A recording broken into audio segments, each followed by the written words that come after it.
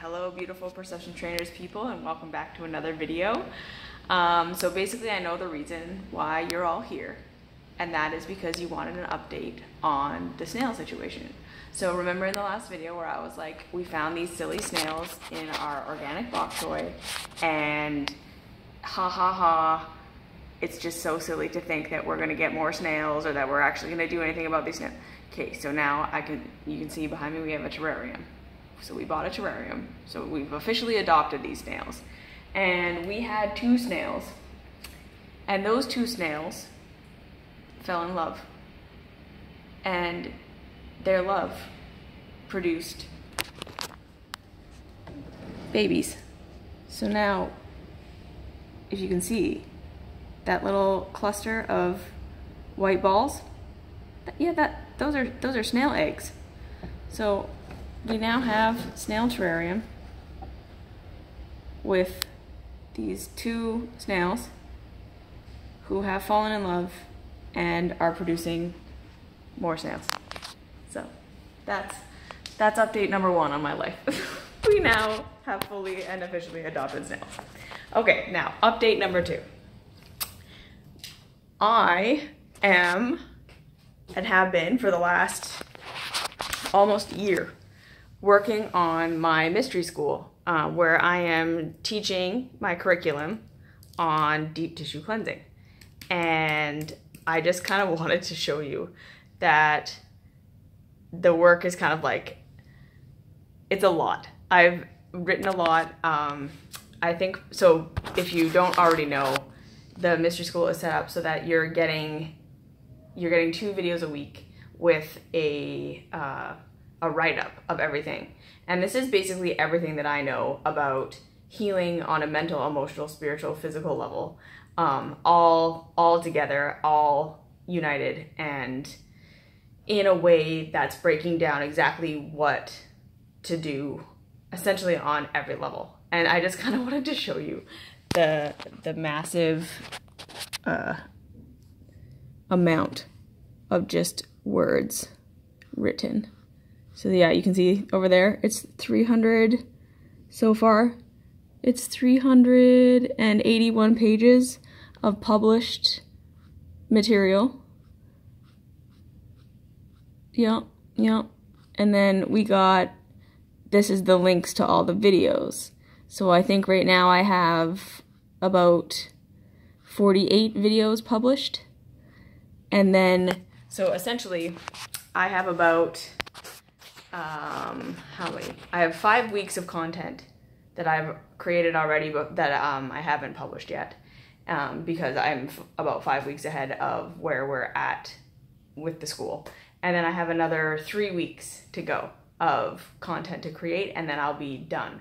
And I think, again, it's going to end up being somewhere around 60 videos and a 400-page document. So it's kind of like my magnum opus. So I'm almost done writing that, and I'm really excited about that. And then, so for this YouTube, I'm thinking since, so this is the other thing. I'm also working on a series for the YouTube channel on codependency and my experience with codependency and abuse and the things that I've been through. And I really want to share that story and the things that I'm sharing in that video series with you. But it's coming up on the holidays, and it just feels like we need a little bit of a breather before we get into that stuff. So essentially what I'm saying is this. For the next 5 weeks, I'm not going to be putting out a video on YouTube. Instead, I'm going to be publishing a blog series I wrote about why separation consciousness is not actually a devolution. Because I know that in the spiritual world, and yeah, mostly in the spiritual world, there has been talk forever that the fact that we are aware of our separateness of each other, we're aware of our egos, we're aware of our individual identities, is the reason we're all so in pain, the reason we all feel so separated from each other, and that this consciousness is a devolution for humans, and that we need to return to unity consciousness. And I essentially in this blog series want to make an argument for the idea that that is actually not true. That coming from unity consciousness into separation consciousness was essentially just seeing the other side of the coin of the whole truth, which is that we are both, we are all, we are, consciousness is at once a unified whole that is made up of component parts. So it's not to say that our separate identities are false or not true. It's just that they're not the whole story.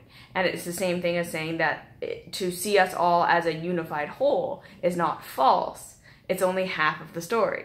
So we need, I think that if we can start to kind of wrap our minds around the idea that separation consciousness is something we're transitioning through in order to get to the higher level of consciousness where we can see the complexity of both, we might not suffer so much in our experience of separation consciousness.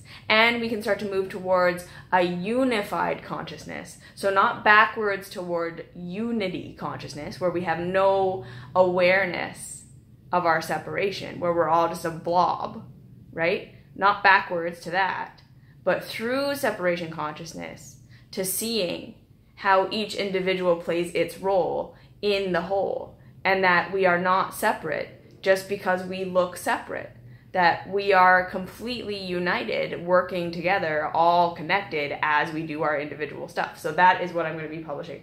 So I'm going to be publishing one post a week for the next 5 weeks, and I'm just going to keep putting the links down below under this video so you can follow along with that. Leave me your comments, let me know what you think.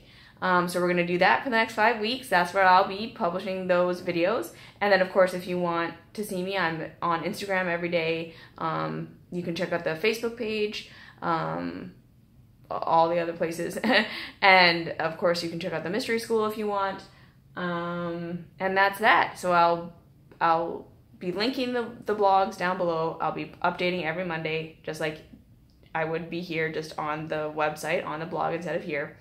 And then I will see you all in January, and maybe we'll have like 8,000 snails by then. So have a fabulous day, have a fabulous night, and I'll see you in a month. Mwah.